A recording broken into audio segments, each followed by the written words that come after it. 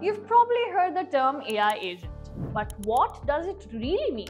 Imagine a machine that thinks, learns, and makes choices all on its own. Sounds like sci-fi, right?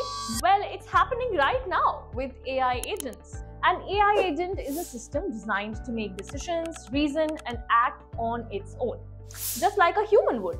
But instead of a brain, it uses artificial intelligence to understand and respond to the world around it. These agents don't just process information, they learn and adapt over time, getting smarter as they interact. For example, in the world of QA, AI agents help automate tests, generate test scripts, and even predict issues before they happen. Don't believe me?